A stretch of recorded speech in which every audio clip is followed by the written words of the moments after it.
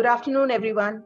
Thank you for joining today's interaction. My name is Seema Menon, and I'm the Director and COO at CFO Collective, the organization that owns the CFO India brand, which is a leading media platform focused at engaging the CFO community in India.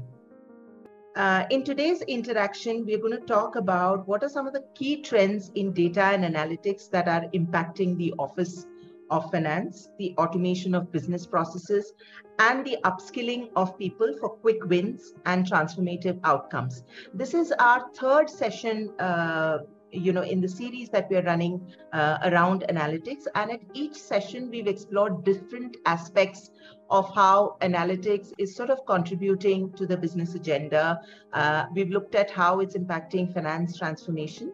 So today we will talk about, how organizations are leveraging analytics very successfully, and get our panelists to sort of share some of their experiences using intelligent analytics. So without any further ado, I'll get started with our interaction today. I'm delighted to welcome our esteemed speakers for today's interaction. We have with us Dev Tripathi, Director of Finance for Philips Healthcare in India, Prasad Dhungadi, Director of Finance for Yahoo Inc., Manish Ojha, CFO of Amul Dairy, Nipun Bansal, Head CX Finance India for Nokia Network Solutions, and Sachin Kataria, Analytics Evangelist for Alteryx.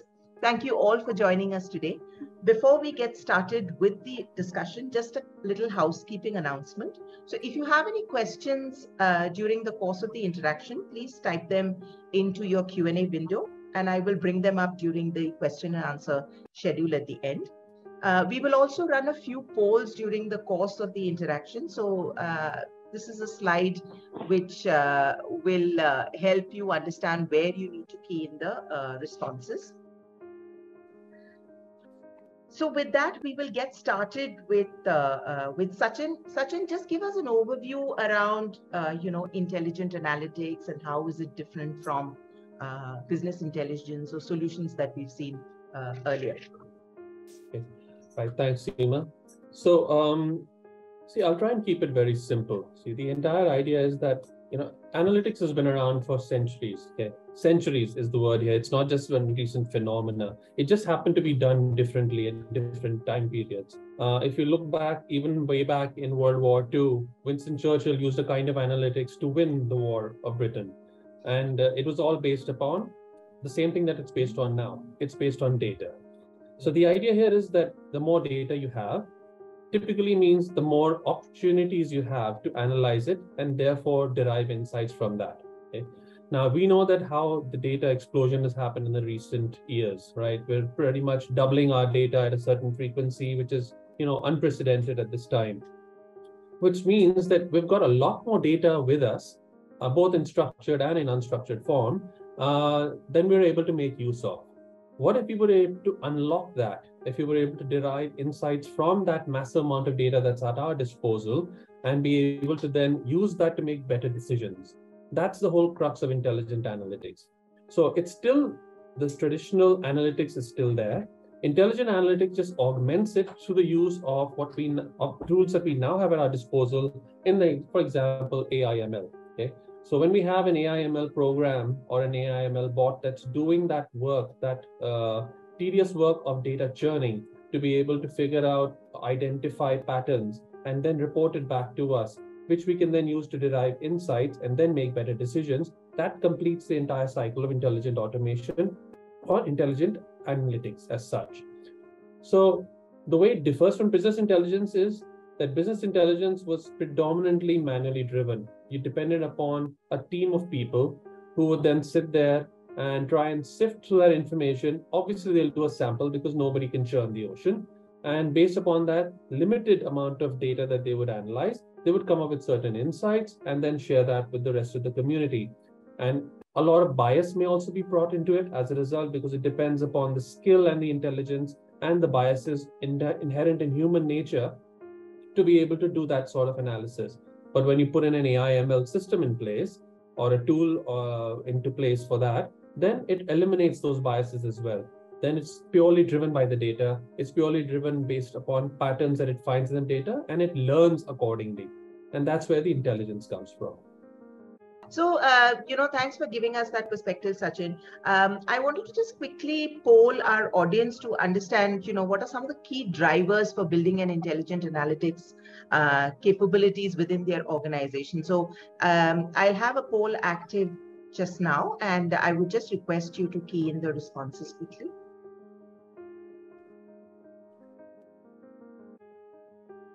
So what are some of the key drivers for building an intelligent analytics capabilities within your organization? So it's a multiple choice. You can choose the top 3. Poll will be active for the next 10 seconds or so. So request you to quickly key in the responses.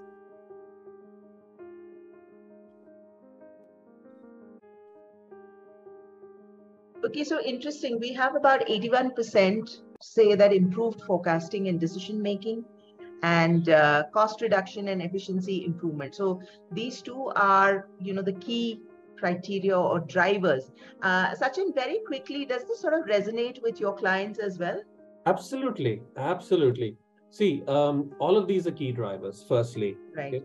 But in terms of, what typically drives the dollar, right? Right. So when you're talking about cost reduction, efficiency improvement, that pretty much drives almost every effort across every enterprise, every industry, every vertical.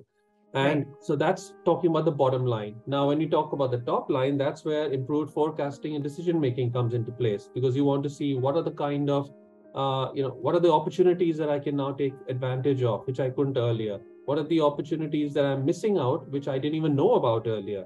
So that's where improved forecasting helps you with doing better decision making. So the top 2 is not a surprise at all. It's something that we've seen as a recurrent theme in most of our initiatives. Right. And also, I think, some of these drivers or compelling reasons will sort of change if I query a different set of audience, which is, maybe the CMOs or the chief operating officers for that matter. I mean, the percentages may vary, but broadly, I think these are the objectives that they are trying to sort of achieve. Okay, great. So with that, we'll move to our next poll, which is around what factors would you prioritize when planning to incorporate advanced analytics in your organization's decision-making processes? So we'll quickly move on to our next poll.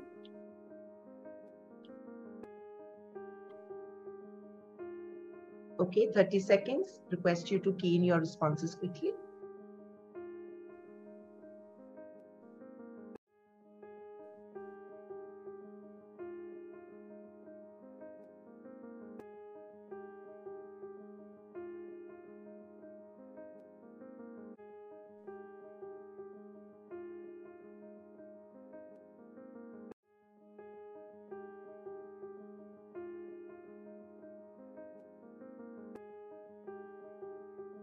Okay, I think, 100% of our audience has said alignment with business strategy and goals. And I think this is true for any transformation exercise that you would undertake. I mean, it has to align with the company's organization's agenda, strategy, and goals for that matter. And Sachin, again, this sort of resonates with what your clients do, right?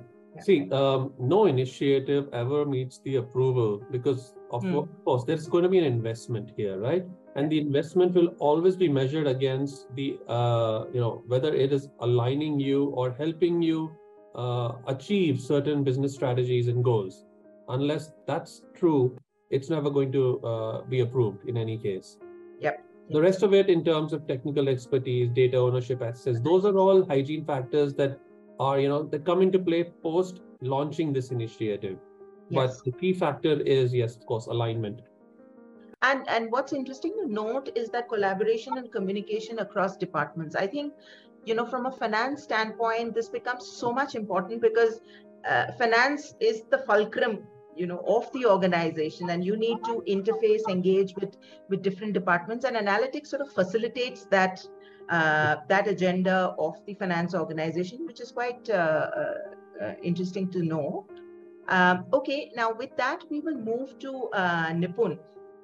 Nipun, as a practitioner, we've looked at what are some of the key focus areas for businesses when they are looking at embarking on an initiative like this? What are some of the priorities that they need to keep in mind?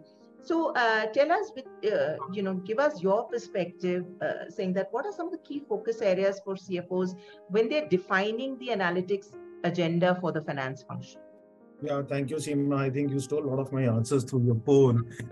All of the answers were taken off by Sachin. But then I think we've been talking a lot of analytics agenda. So what basically this analytics agenda means is also important to know. See, it is something driving the data, which is driving your strategic plan, outlining your goals, your objectives. You're using this data analytics thing for your decision-making process. So this is something we define as the analytic agenda. Now, coming back to your question that what are the key focus areas as a CFO, which I would need?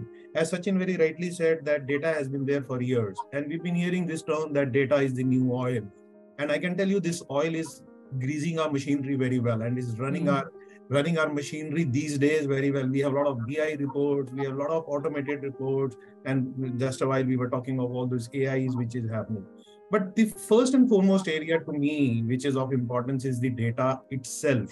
The quality of data. When I say quality of data, I mean to say data governance and quality is the first most important facet or a focus area from my side to be taken care of. And when I say that, which means establishing a robust data mechanism or the governance policies around that would ensure that the data quality standards are met. We use the term ego, which is garbage in, garbage out. But if those data quality standards are not met, whatever kind of analytics tool we develop, the output would be incorrect. And if the output is incorrect, the decision making would be incorrect. So that's the first and most important facet to me, which is. Second would be the business intelligence, as I call it, BI and reporting. The focus of the CFO should be on implementing the business intelligence tools and dashboards, which should provide the real-time insight into the financial performance. And when I say real-time insight into the financial performance, we sit at certain times such a situation where we need to know the real-time trends and the potential issues which are coming on the table to take those quick decisions around. So that business intelligence and reporting is important. And then the other, we are a finance people, so financial planning and analysis. So that I would say is kind of engraved into our DNA. and the CFO should very rightly focus on these analytical tools, providing all financial planning analysis, because forecasting is one key, which is actually driving where we are. If you actually see, I would recently quote an example of Infosys. Their forecasting is bad, which means they said we see a bad quarter. How did the market react? So the importance of forecasting becomes very, very important, and it could be driven by a lot of factors. I just gave an example that why forecasting becomes very important to us. The fourth would be, let's call it risk management. And we as the CFO sit a lot on those topics with us. And these topics come to our desk every day. It could be a credit risk, it could be a financial risk, it could be a market risk, it could be an operational risk. And there are many facets and colors to the kind of risk which we run through. So that should also be one of the focus areas through which these analytics tool we can get into some information which is very, very real time. Sure. Cost optimization, which we saw in your survey, everybody gave cost and efficiency. Yeah, so cost efficiency, so cost optimization. So there has to be cost saving opportunities, and the kind of period we are into right now, till the point through these analytics tools, we don't get those spending patterns around. We would not be in a position to identify the inefficiencies around the system or optimizing the processes. And there are lots of processes within the system and even outside where our spending patterns are bad, or even the timing of spending is bad. So we would need these analytic tools to take care of that. And last but not the least is the automation and efficiency. When I say automation and the efficiency, it could be in the finance process, It could be in the month close or a financial close process or a manual data entry. And I can tell you with my example in our company that we have automated so much that we have stopped doing a manual data entry, and there are processes and tools which we have brought in. I'll give you one example. Say, for example, we have an AMC contract with the customer. We invoiced that, we received that payment. Every month you have to pass an accrual entry. So you don't need to do that. The tool, the analytics tool will do that for you automatically. This is just one of an example. So all I would say and sum up is that overall a CFO should use the analytics to help a data-driven decision making, improve financial performance, and identify the new opportunities for growth. So, interesting. Thanks so much, Nipun. I think that was interesting. Dave, I want to come to you next. It's a slightly controversial question, but I think nevertheless needs to get asked. Whose baby is analytics in the organization? Because we've seen the CFO's role sort of ever expanding. So you're not just looking at finance. You're looking at business, you're looking at technology and everything else, sustainability and so many others, right? So as a finance leader, obviously you are facilitating analytics within the organization, but who does it belong to? And this question is very important for the simple reason that, an organization embarks on multiple initiatives. And if there is no custodian or champion that is responsible for driving this effectively in the organization, the transformation exercise sort of fizzles out. Right. So Dave, give us your experience and what do you think, works? So I think let's split your question up. There are two questions, Seema, and I'll just pick the first one first.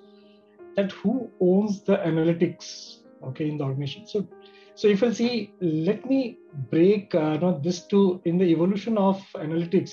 Let's split it into three phases or three eras, you can say.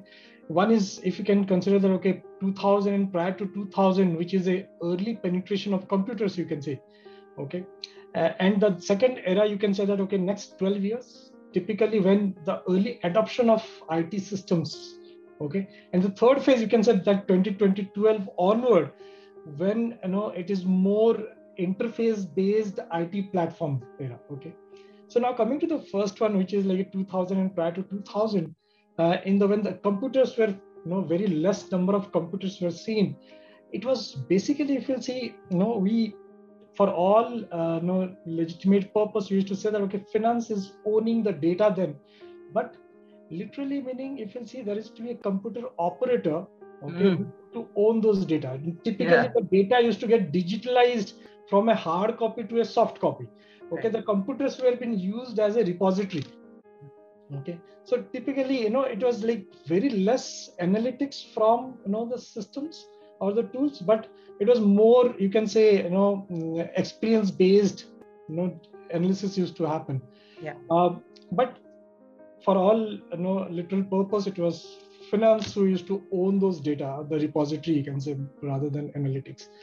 Now come to the second phase, where, 2000 to 2012, when the ERP systems, the early, adoption of the systems came into place, then the wider systems came where a lot of data, which is beyond a basic finance data used to get stored in a system and that get registered in a system. So now finance again, because it was more restricted in the financial area only, the transactional data and all those things. So again, finance become a owner of that one, but it was very much restricted to all financial data by that time. So this was a phase, you can say that, when you go to a bank, for an account opening, you'll always get, you can expect that, somebody will offer you a very good coffee with, maybe that, you can get some, cookies also along with that one. Now come to the third phase, which is 2012 onward, It's the same bank where, it is more interface data. IT platforms are evolved by this time. And you are going to a bank account, you have to open a bank account. You can still having a coffee and a few cookies, but this time you may have to pay your own, and you are not in a bank, you are sitting in a coffee shop and you are using your handheld device to open your bank account. Right. This is the phase where, if you see, normally we see that, there is in operation, we see that, where it is a backward integration, forward integration. When it came to this phase in data, it becomes multiple integration. It is backward, forward, lateral integration. Everything happened. Correct.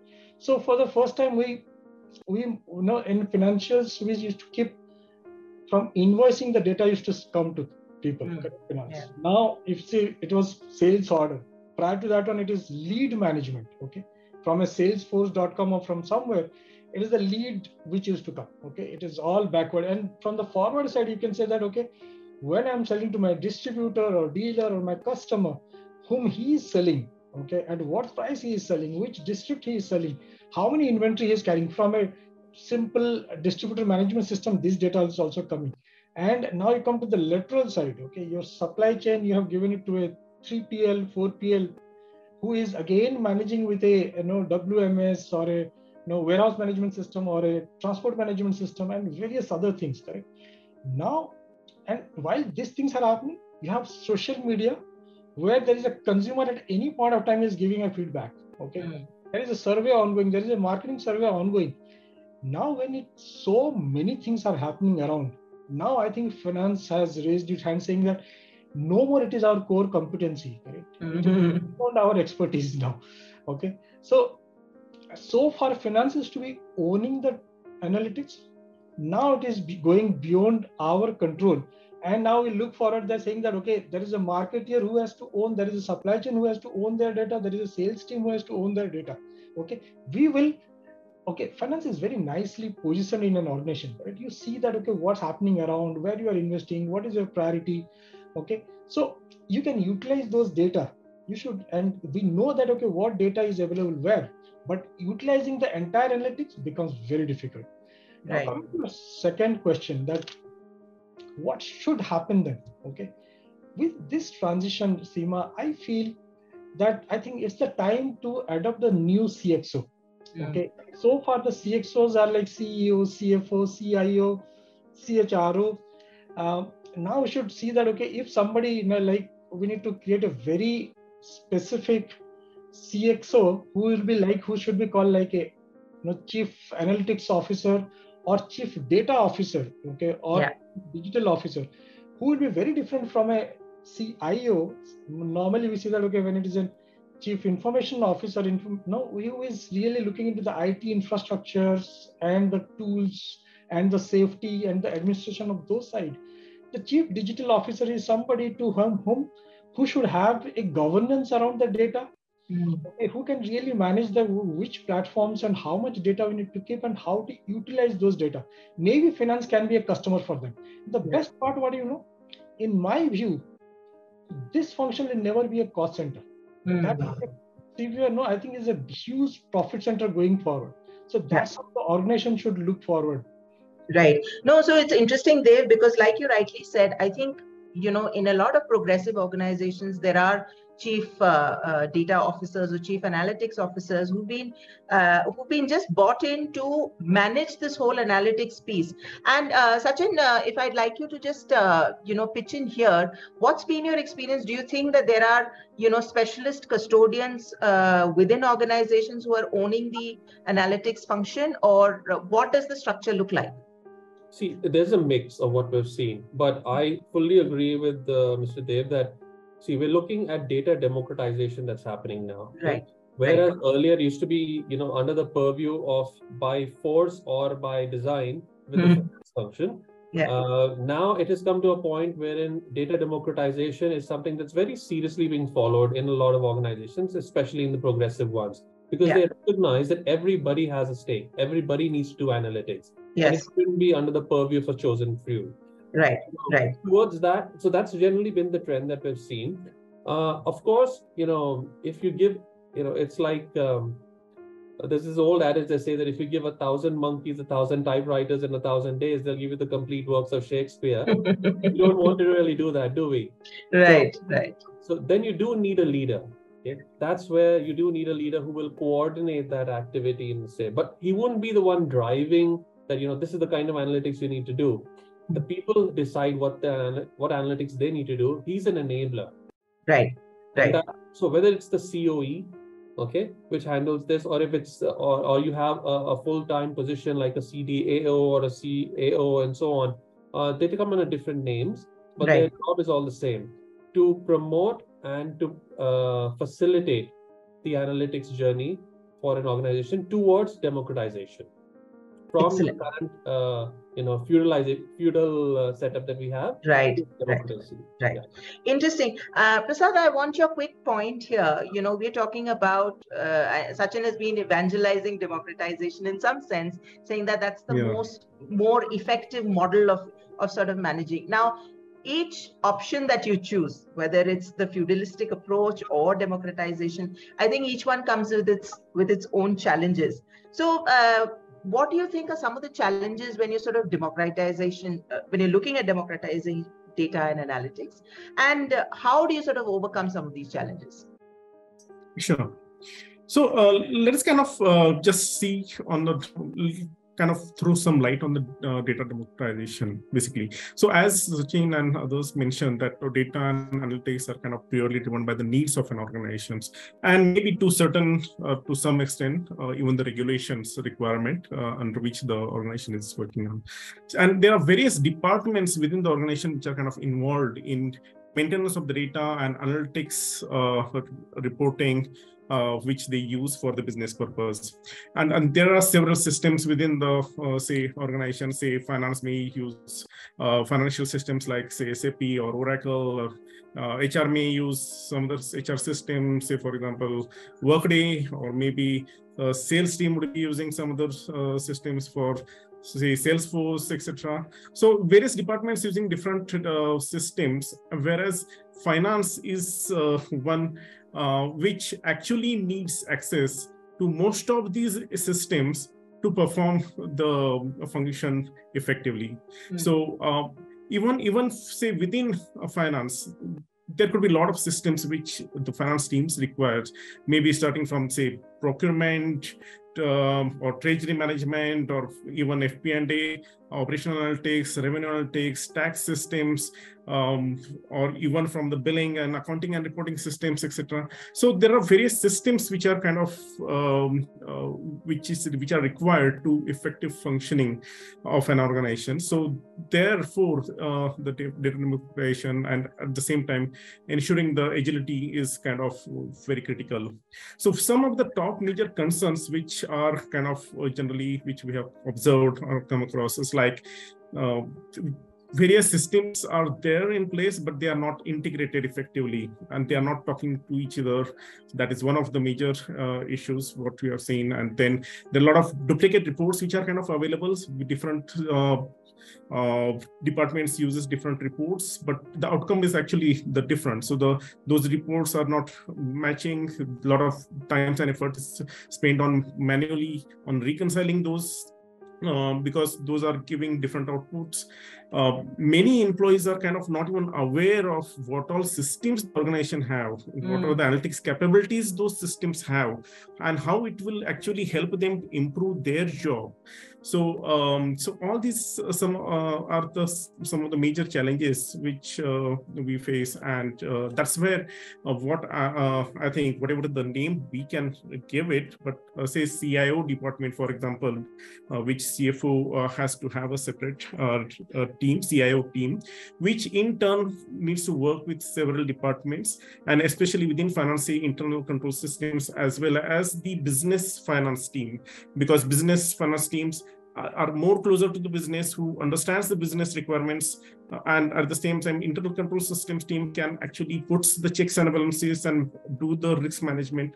And through all these collaborative efforts, CIO team actually within CFO has to kind of drive this system implementation, upgradation, integrations, reports which needs to be generated, which are the kind of, and how these we can utilize these systems optimally. There are a lot of existing systems, how to utilize it optimally is very critical.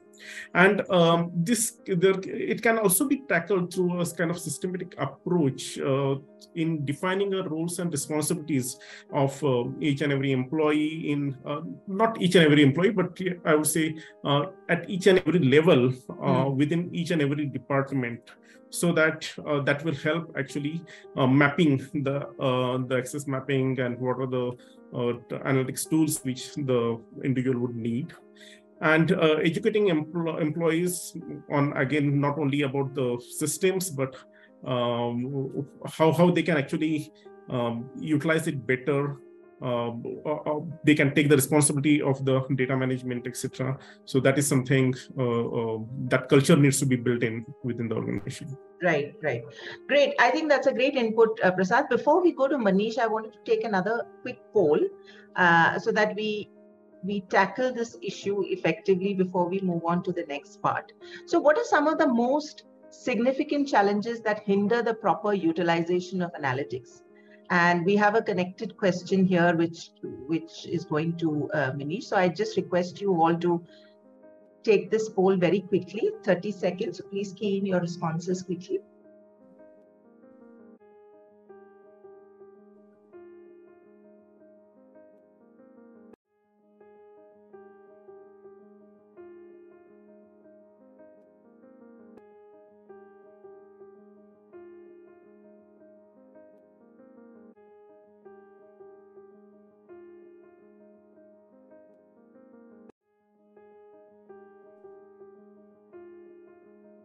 Okay, we'll end the poll here. Okay, very interesting. I think two or three big challenges that our audience has said is poor data quality, which I think even Nipun had sort of raised in his initial comments, getting the data right. Second aspect is difficulty in finding and accessing relevant data.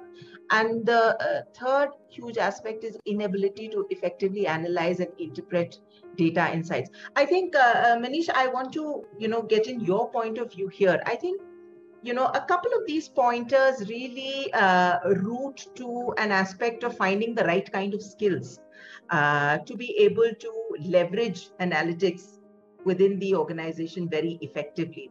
So as the sophistication of tools increase, I think the availability of that talent who can appropriately leverage the power of, say analytics or automation within that organization, it's imperative that organization source and attract these kind of skills and also retain them. So Manish, give us your perspective on, how can you sort of attract, develop and retain finance talent who have the skills to leverage analytics and also create a culture of continuous learning and development in that sense.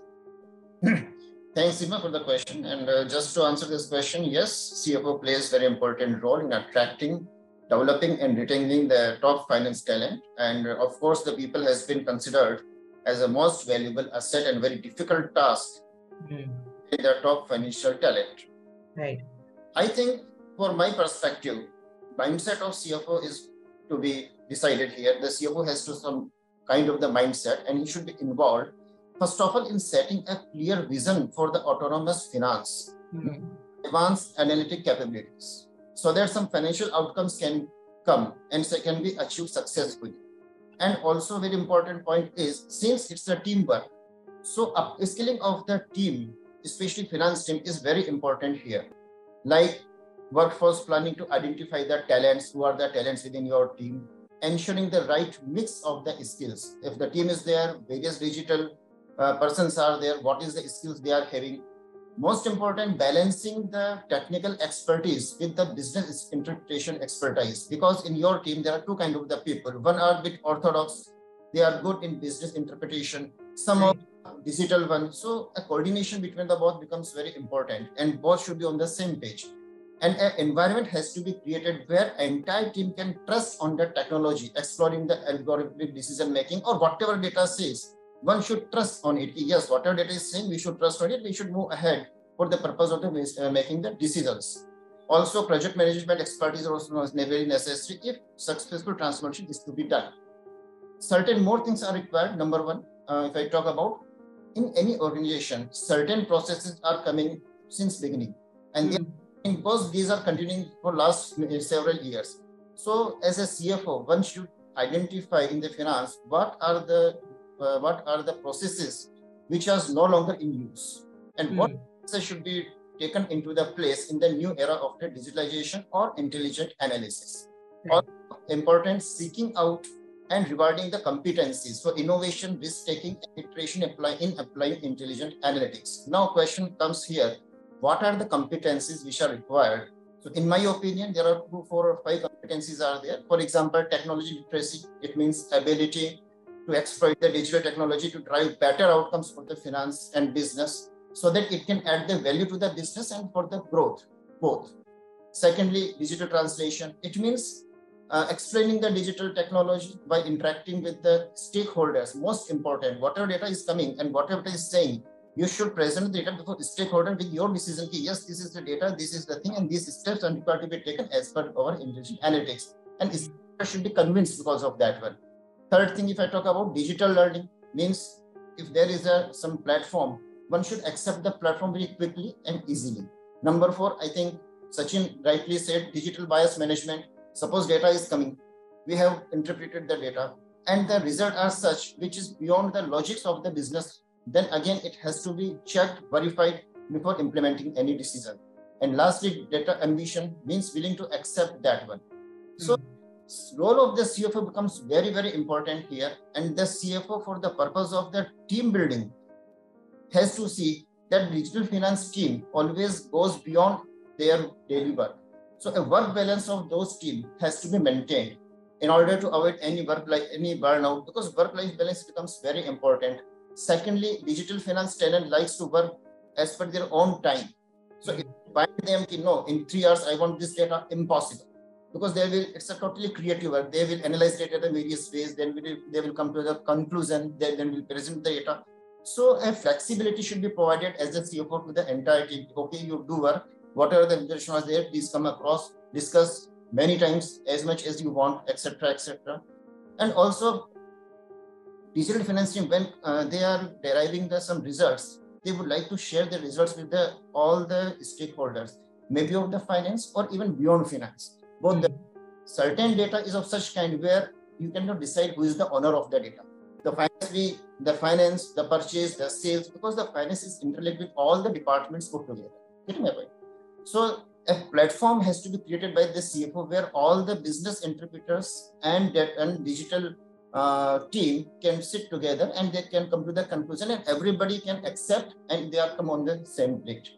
And lastly, digital finance team, generally younger people, they are very much think about their finance. They are very much concerned about their career in comparison to the orthodox business interpretation. So they should have some career aspirations within the finance. The CFO should see their career aspirations. They should provide some assurance. Yes, you will be, if you stay here, you will be better opportunities here, etc., etc. So in my opinion, I just sum up: hiring of the right people with the certain competencies, proper mixing of the domain and digital analytic staff, develop the competency by way of trainings and motivations, sharing the organization specific knowledge. This is very important because industry specific knowledge is quite okay. The organization specific knowledge with the data team and giving the proper environment and work culture, keeping flexible timings, creating platform to provide ease and interaction with the other stakeholders, addressing their concern of the digital team becomes very important, and taking care of their growth and position and rewards. So this is, in my opinion, how we can handle the intelligent analytics team as well. Very interesting, Manish. Thanks for those inputs. Nipun, I want to go back to you. You know, one of the aspects that was highlighted in the poll that we did was one of the imperatives for driving the intelligence analytics agenda within the organization was ease of collaboration with the other departments, right? And so tell us a little bit about how finance is collaborating with other departments to identify new opportunities for using advanced analytics and also improving operational efficiencies. I think this is what you're supposed to do. This is desirous, but I'm sure there must be challenges associated with this as well. And so, Nipun, how have you sort of navigated some of the challenges? Point, Seema, and doing that is like doing any big project which we have, and it is like a I agree. management. And I can tell you with my experience, it looks easy on the paper, but then when you're getting onto the ground, as they say, only the wearer of the shoe knows where it is. So first thing first is that you need to have a cross-functional team. Otherwise, you cannot survive. And that once you're doing that analysis, that cross-functional team can be from IT, business, analytics, and Manish also mentioned that how we can pick those up. And then listen to them with an open mind, because everybody comes with a different insight and a perspective. And it's there when you identify those opportunities coming onto the table. Right. Second would be identify the business opportunities on the table. And those business opportunities have to be in line with your strategic objectives. See, you just cannot go out of that scope just because you need to do some kind of an automation. It has to be in line with the company's strategic objectives, and a collaboration with the top business leader is also utmost important. I have seen there comes a resistance. We sit at certain positions, but then that also needs to be aligned. Right. Data we talked of, Sachin talked, Dev talked, me talked, and we also talked of the data quality. I think the third is assess the availability of the data. When I say the data availability, it's quality as well. And I've been harping that every now and then that I'll use that word again, data silos still exist in our systems. And you said that there are challenges. I can tell you the challenges are so different that there are companies which have migrated from different. I can tell you Nokia has come up from a couple of companies together, and we have a lot of systems sitting into our place, and where we have data coming in different formats, different tables, etc., etc. And data becomes the biggest of all challenges. Data privacy, and I will touch on that when you said what are the data challenges and how we come upon that. We will not touch that topic here. Once we are there, once we have identified the team objectives, then there has to be a clear roadmap available.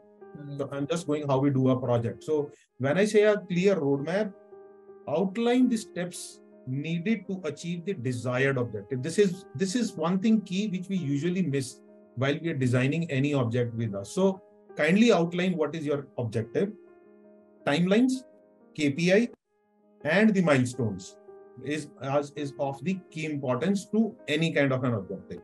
And then we are the finance guys, so we know we believe in the governance. So there has to be some governance process around. It could be in any shape and form. It could be in form of the policies, procedures. It could be in form of a SOX control. It could be in form of security compliances. But the governance mechanism has to be there in place. And this is all with the agreement of all the all. And last but not the least, I think my colleagues have already shared, Prashad, Dev, and Manish also touched upon that. Foster a culture of data-driven decision-making, which is the change in the mindset. We might have moved along, but that mindset still stays. And Manish was very rightly saying that the training is equally important. So I would say training of those employees. And I can tell you with the mindset of the people whom I interact, they say, if this gets automated, what will we do? What will we do means that you train yourself, you upskill yourself. So we use the word upskill. So that upskilling has to come. So overall, it is a collaboration, communication, focus on the business objectives, and that is the key to identify the new opportunities. Now coming up on the challenge, 2 minutes more. Data silos, as I said, different format, data privacy issues, data security issues. Technical expertise would be one which Manish also picked up, so we can upskill the people, and the organization culture. So I would just broadly classify into these 3 categories, and which I have touched what I discussed with you. No, interesting, Nipun. Thanks for reiterating some of those challenges. Dev, I want to come to you quickly. We are using intelligent analytics to be able to do effective scenario planning, right? Especially at a time when there is so much of volatility in the external environment. How do you quickly plan, remain agile, and are responding to conditions, to the external conditions? So what are some of the best practices in your mind for developing contingency plans that are informed by data-driven insights? Well, so Seema, coming to now let me just highlight what I said in the past, saying that okay, we have a backward, forward, lateral integration of data which happened, okay, in last 10, 12 years, which we are seeing, that has certainly helped. As a finance person sitting where I am sitting, definitely I'm a better off than my predecessor who was 10 years before me. Because earlier somebody used to start from an order book, okay, and what's happening in the factory, what is the cost, basis that you have a very, everything is visible to him by which he has to make a financial planning. Now, as many of my colleagues mentioned here, that today nobody would like to have a surprise, okay, whether be it customer, be it your employees, be it your stakeholders, nobody likes a surprise. Everybody would like to have a pleasant surprise to some extent, but if it is too pleasant also, people would like to take it with a pinch of salt. Right. Okay? So now what happens actually, definitely when you have so much of data, you are in a better position to do a better forecasting or planning.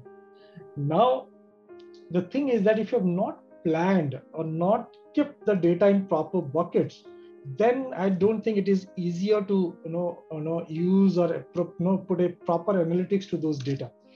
Okay, so for example, if you see any of the FMCG or food ingredients manufacturing companies, a Dabur or a Nestle, at any point of time they're using thousands and thousands of ingredients.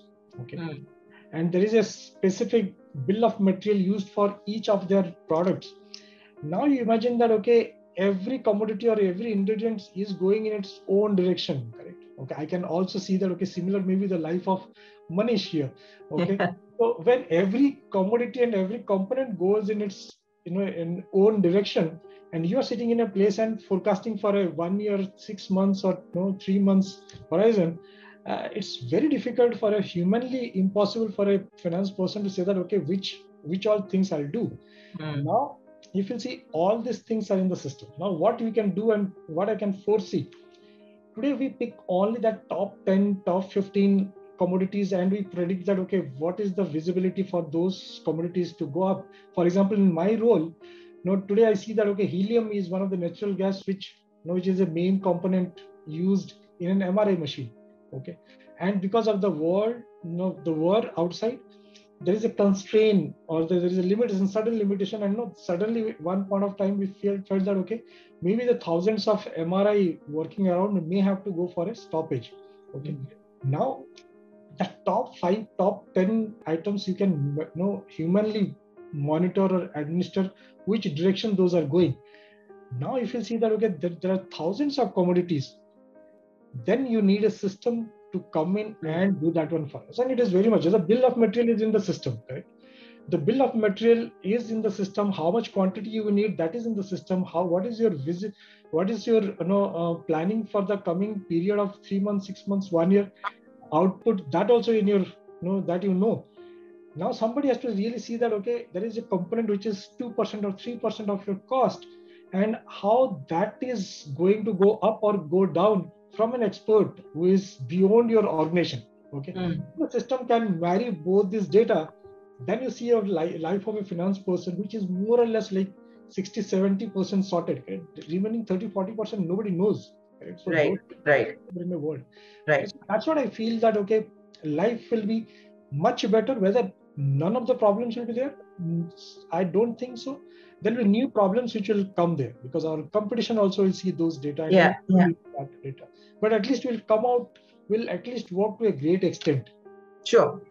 No, that's an interesting input. And, I want to go to Prasad very quickly. Prasad, I think all of our panelists have talked about governance, right? Governance being very, very important. So tell us a little bit about what are some of the effective governance structures that CFOs can put in place to ensure that the data is used responsibly and effectively within the finance function.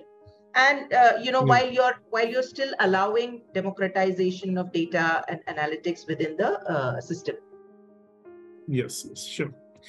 So actually, it's CFO's responsibility to ensure that, okay, internal control systems is in place. So indirectly, data governance structure is a major part of that. And it is CFO's responsibility to drive it. At the same time, the CFO's responsibility is to drive the efficiency in the organization, which will help in improving the revenue and profitability.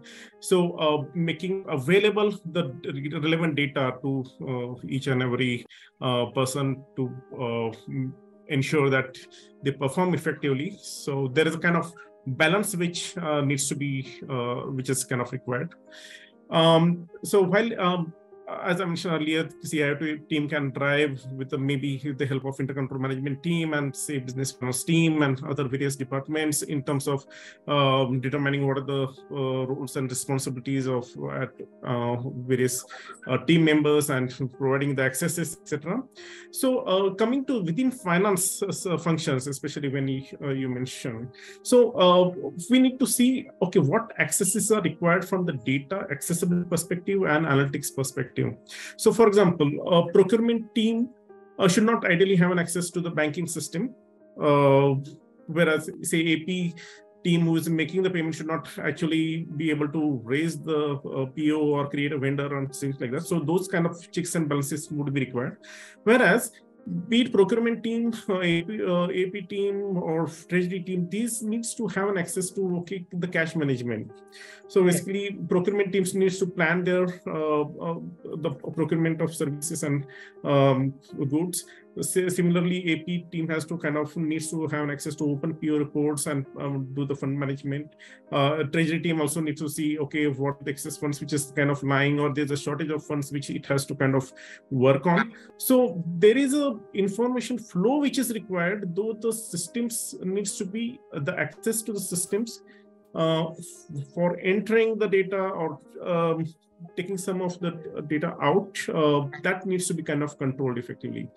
And so also there are a lot of other checks and balances would be required in terms of, say, if employee leaves or changes the roles, then the appropriately those accesses should be deactivated or be changed. To a certain extent, frequent review would be required on any additional integration would be required on the systems or trainings would be required from the data to understand to make employee understand the importance of the data and analytics to the organizations or data protection as such. Even if when the integration is required from organization systems with the third-party service providers, in that actually the kind of special checks and balances, review process is required, approval process is required, but that is something which is like imperative for the driving the business growth, and it is very much required. So we need to kind of put on checks and balances. At the same time, we need to kind of focus on making the relevant data available and ensuring the data management properly. No, absolutely. I think that's a very interesting input around governance. Let's take a quick poll while while we ask Manish for his response on an aspect. I'll just activate the poll first and then go to Manish quickly. Okay, so while you're responding to this poll, Manish, I wanted to quickly check with you and get your input on, we've talked about internal collaboration and how that can get facilitated, some of the checks and balances that you need to have in place. How can you perhaps look at, CFOs collaborating with their external partners? So the external ecosystem that you have of partners, suppliers, etc. How would you look at, analytics sort of impacting those relationships, and what are some of the key considerations that one needs to bear in mind, from an analytics standpoint? How do you measure the impact of these relationships, etc.? So would you be able to just give us a quick point of view on that? Sure. Thanks, Seema. Very big. Actually, it's a question with a very big answer, with different picked up anyhow. So first of all, what I think is, sometimes it's very necessary to take the opinion of the third party or an expert. And it's very necessary to select a proper expert for this purpose, because you will have so many experts in the market. Every expert will be having a knowledge, industry specific knowledge, but an expert who can understand your requirement, who can understand the information related to your organization will serve the purpose first. Number two, how much he is charging, whether he is doing only analytics or he is providing any solution, means any software or any something mini ERP or whatever it may be. If he is providing the ERP, what is the cost? Since we are working with the Amul Dairy and we work on very thin margins with little big volumes, and we do not accumulate the profit. We used to distribute the profit to the farmers during the financial year itself. And secondly, what we pay to our owners is not their return on investment. It's basically their livelihood.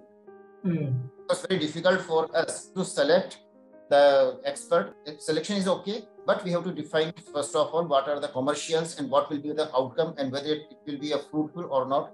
All these things has to be taken care of, number one.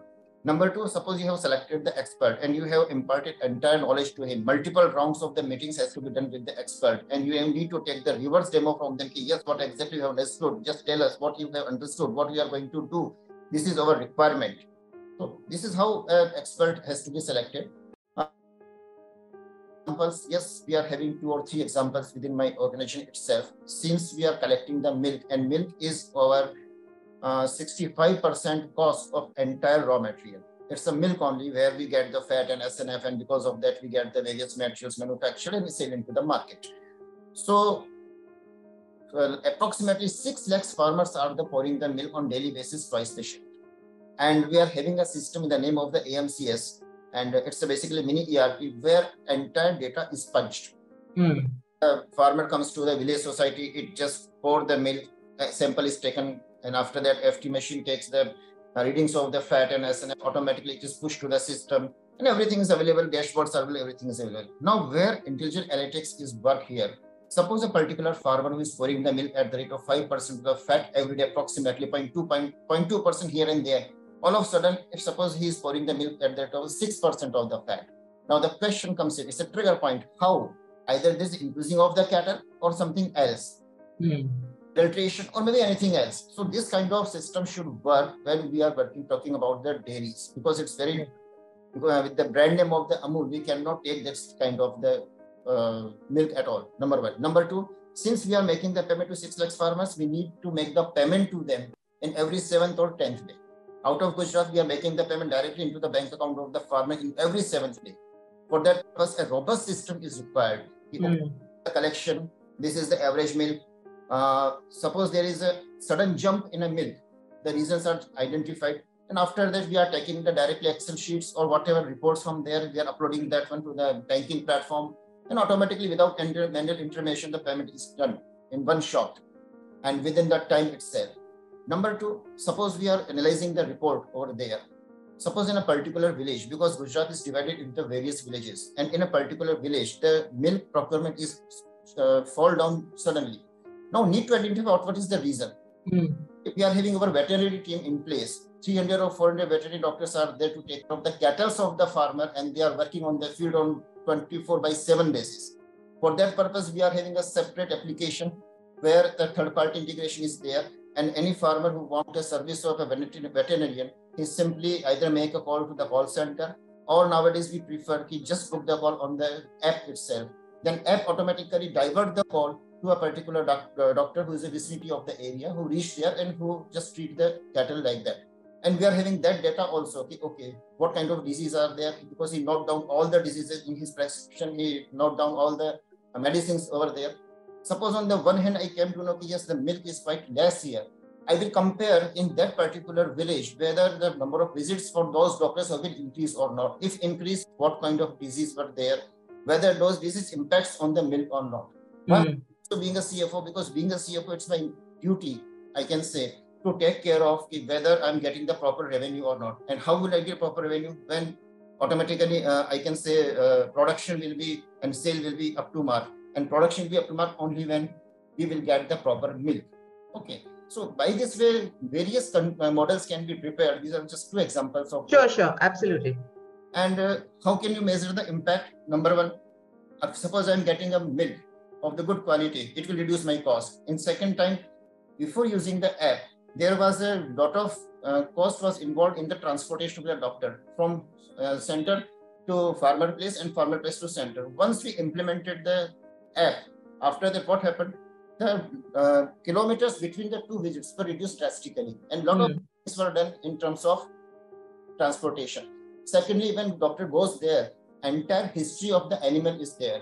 Yes, was the animal fall ill, what was the reasons, and entire medication is also available on the history, and he can immediately decide which medicine should be required to be given. So all these are the parameters by which we can develop partnerships with the external, because both the softwares are developed with the external partners on practical example. And the entire this software has to be upgraded as per need basis, because it's a one-day job. Once accumulation of data, then interpretation of the data, further accumulation of the data, further interpretation of data, and so on. And it's a never-ending process. By this way, the CEO can collaborate with the external partners and value to the organization in terms of the data accumulation as well as decision making. No, very interesting, Manish. Okay, so I think we've time to, maybe we have a minute to sort of wrap up. And Sachin, I wanted to get your quick comments on, you've heard our panel, you've heard, how they're going about navigating some of the challenges or implementing intelligent analytics within their organization. So first, I'd like you to quickly respond to how does one measure these outcomes and see if, and transformation exercise is working.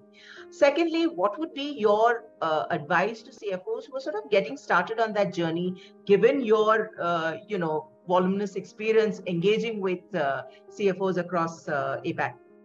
Okay. So, Seema, to answer your first question, see, like any other, measurement is always subjective. Okay. The idea here is that you have a business. That business has certain KPIs. Those KPIs are what you're monitoring. And the moment you see an improvement in those KPIs, your first thought is that, what do I attribute this success to? Okay, what actually had a positive impact upon it? What had a negative impact on this? It's not an absolute science. It's not pure mathematics at this time, because there's just so many factors that interplay, on your day-to-day business. And you can't really say that, okay, this particular initiative can take all of the credit. But what can happen, however, is that what you have to understand also is that analytics is not, an instant solution. It's not a magic bullet. Okay, it sometimes takes a little bit of time before it gets into the DNA of the organization, and then you start seeing improvement over a period of time. So you need to give it that amount of time. That's the first thing. So your period of measurement of the success of that initiative has to be longer than what you're traditionally used to. You can't simply say, all right, if the improvement has happened in this quarter, and this is the quarter in which I did the initiative, I implemented some AI, ML, analytics platforms, etc., I should immediately see an impact. No, that's not true. That's not how it works. Okay? So that's the first thing that we have to do. What we've typically seen in most organizations is they give it from something like about 6 to 8 months, all right, to be able to really measure the impact of this. And in that time, they have multiple programs. Okay, so for example, we may have as in terms of, you may prioritize certain areas, and the KPIs are then determined beforehand. So these are the KPIs for that particular area's effectiveness. And now I'm going to see what are things that I can do using the AMI platform to be able to improve upon that. A simple example could be, let's say we're trying to streamline the financial close process, okay, the financial consolidation process. If it's something that typically takes, n number of days, let's say it's a double digit, let's say it's about 15 days right now, and you now want to try and see, how do I curtail it? How do I bring it down to a single digit? Okay. So over a period of time now, this is not something that will happen in one cycle. It's something that will take improvement one after the other by tackling various obstacles that you have on the way to be able to achieve that objective. So you have to keep monitoring those KPIs and have a concerted effort on continuously trying to improve that process using the AI/ML platform. So like I said, it's not exact science. There are a number of different parameters in place. Sometimes you'll have to use a proxy for the actual KPI. Sometimes you can use a direct KPI. So there's no clear-cut method as of right now. To answer the second question, that what are the key factors to keep in mind, when you're trying to achieve digital transformation? I think it was quite apparent in some of the poll questions, in fact, was that the first thing was completeness of data. Okay, and as Nipun also mentioned, unlocking the silos. Right, that's the first step that you need to get to. You have to unlock those silos. Otherwise, there's really no point in continuing with this with the journey. And once you've unlocked those silos, that's when all of these opportunities suddenly open up. If you've always been dealing with one predominant source of data, let's say it's your ERP, which is typically the most voluminous of data, but then you suddenly realize, I also have a data management system, I also have an HRMS, I also have an SFDC, I also have any other CRM solution or any operational system, and now I can actually find a means or a platform on which I can stitch all of this together and be able to derive insights across all of these domains. Then it suddenly starts becoming, the kind of intelligent analytics that you want to look for. So what that means is, first step, unlock the silos. Second is analyze at scale. Okay? We're not talking about those small pieces that you're typically used to. All right, let me automate a particular report. No, we're talking about automating the KPIs across an entire business and doing it at scale, which means I might be looking through terabytes of data, deriving insights out of that, and that should be the target. Earlier, it used to be a bottleneck because we didn't have the tools, we didn't have the infrastructure to do that. Okay, but now it's become easier because infrastructure is readily available. You've got cloud, so you've got tools which help you do that without having to be, a data scientist or being adept at coding. You've got no-code, low-code environments now which allow you to do that just by dragging and dropping. So those are the kind of things that are at your disposal now to be able to do that kind of analysis. So those two things are the key criteria for being able to get a digital transformation in place, a digital analytics transformation in place, which is unlocking silos and analyze at scale. Wow, interesting. Thanks so much, Sachin. I think that was great for you to sum up that. And it's time for us to wrap up. We've already exceeded by about 5-6 minutes. But a big thank you to our speakers, Dev, Prasad, Nipun, Manish, Sachin, and of course our wonderful audience listening in to us. I hope you found the session useful, and feel free to write in to us. I'd be happy to channelize your questions to any of our panelists, and they would be more than happy to respond to you. So with that, we will end today's webinar, and thank you all for participating. Thank you. Thank you. Thank you. Thanks. Bye.